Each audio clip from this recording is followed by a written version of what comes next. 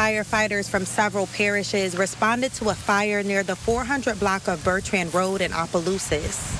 I'm Darcy Ortiq in St. Landry Parish. Several residents tell me there's significant structural damage to a business as well as several acres of land in the area.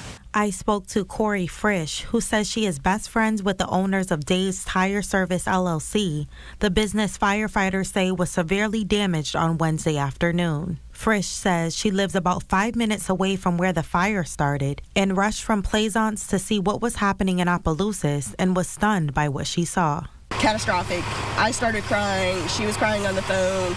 You know, we're a very close-knit family, and it's like when you find out that, you know, something catastrophic like this happened. She didn't know if her house was taken care of. She didn't have her husband didn't have his phone at the time. Officials say no injuries or deaths have been reported in the fire. However, Frisch says her friends, Dawn and Dave Stanford, are in need of support. Just built a new addition. The house is still good.